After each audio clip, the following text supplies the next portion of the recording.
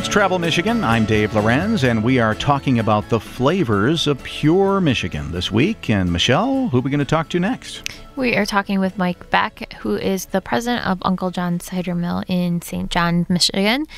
He is also the treasurer of a great event coming up, the Great Lakes Cider and Perry Festival, September 6th. So we will talk about that as well. But first, welcome to the show, Mike. Thank you. Is this festival taking place at Uncle John's? Yes, yep, right here in St. John's, from 1 to 7 at in what we one of the extra barns that we have, and we also get a little bit of a tent area and for the growing Michigan cideries, and have it right here on property. So we can talk about the festival in a minute and kind of that growing cider industry. But let's first just kind of, since it's at Uncle John's Cider Mill, talk about the location. It is a destination. It's one of my favorite places to get cider and donuts this fall. Kind of talk about what folks can experience when they come visit you. Well, yeah, we're a family-friendly farm. We have of course, cider and donuts and apples. In season anyway, and the other things that families like to do on a day. We have a big gift shop, a big bakery. I have a winery and distillery where you can try wines and spirits and ciders, and wagon rides, train rides. We have inflatables, a little kids playground. We have a nature walk. And then if you check out our website, you can see that we have lots of different events planned for September and October, be it a car show or a craft show or any other fall kind of festival. Yeah, the fall season for farms like yours used to be, if you had a wagon ride, you were really doing something different and fun. Now it seems like farms like yours are getting very innovative with all these different and fun things. Yes. Well, we want to keep people entertained. We want we want to have a whole farm experience, and we try to adapt some of our fun things we do for with the agriculture. Is like one thing we've made is an apple cannon where we take second and third grade apples, and you'll have the opportunity to shoot them out of cannons this year, and a corn maze where we've actually mowed down a maze within a cornfield. So we try to adapt agriculture to entertainment, and maybe we call it agritainment or something. Mm-hmm.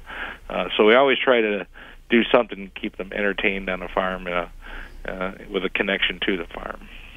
So talk about the festival you have coming up. I know you guys have, and when we're talking about, well, I guess you can clarify, we're talking about hard cider for this Great Lakes Cider Fest. That's correct. Yes, we call in most or any other country, cider would be known as something fermented, and juice is what the unfermented stuff is. Well, in America, we adapted cider for the term for fresh cider or juice, and it gets a little confusing. But yes, this is for fermented beverages, cider and perry. Perry would be made from pears. Which is an even rarer beverage than cider.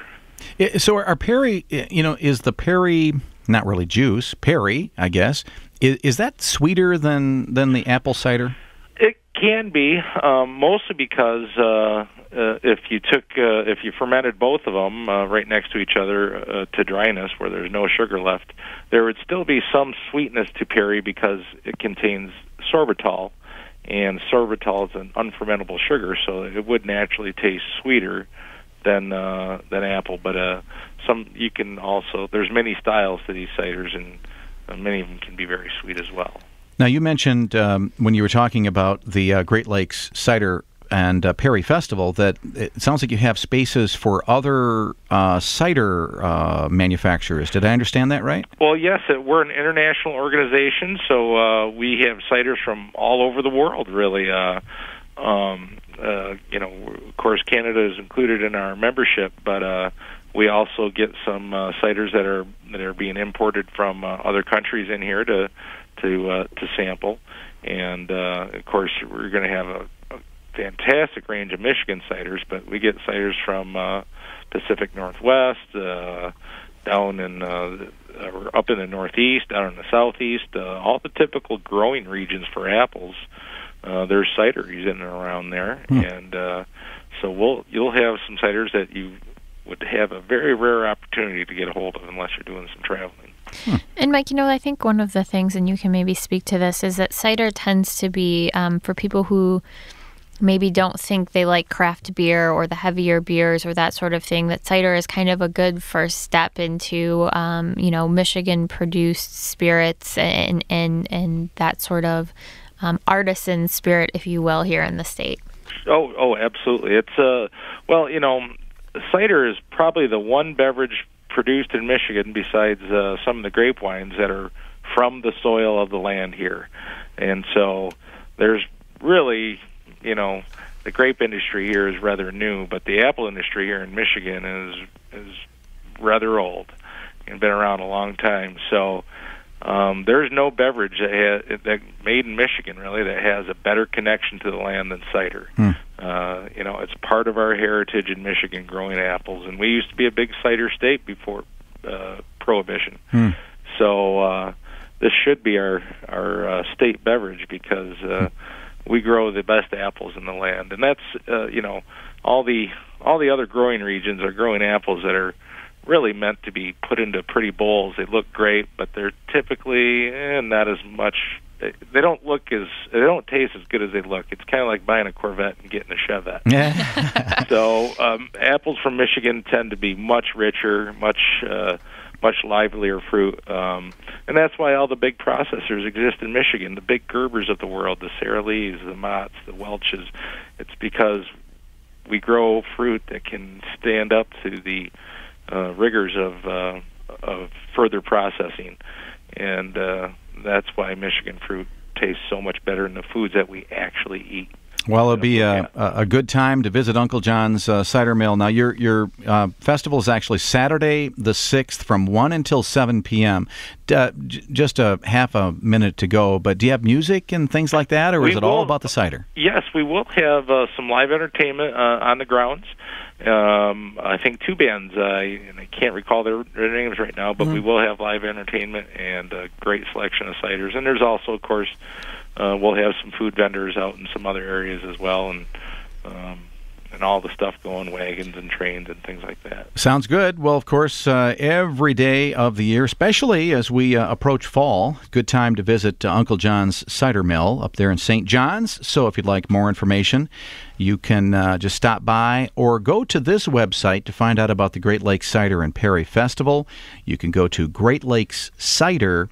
I want to thank Mike Beck, president of Uncle John's Cider Mill, for filling us in on that festival coming up on the 6th of September. We've mostly gotten through the summer festivals now. It's county fair time all over the state, so you're going to see a lot of the county fairs starting to either just get going or just wrapping up right now. And if you'd like to find out information about a county fair that you might want to visit, just go to michigan.org and check out the events listing. I was looking that over the other day, and I was shocked at all the county fairs that are all of a sudden happening. So check that out. The events listing is always a great place to start your trip planning as you're looking for maybe a quick getaway for a weekend or just a nice day away from the house and away from your weekend responsibilities. It's a good opportunity to find out what's happening just by going to michigan.org. Of course, we still have some of the warm weather travel guides available, and if you'd like to order that, just go to michigan.org. We'll send it to you for free, absolutely free. Just order yours very soon. We will be able to also offer you the Pure Michigan official fall travel guide. That's going to be available before you know it. So just check out what's happening at michigan.org and look at that free magazine request area, and you're going to be able to find that fall travel guide before you know it at michigan.org. We're going to find out what's happening in the Brighton area. This whole farm-to-table movement is growing as we explore the flavors of pure Michigan. That's coming up next right here on Travel Michigan, where your trip begins at michigan.org.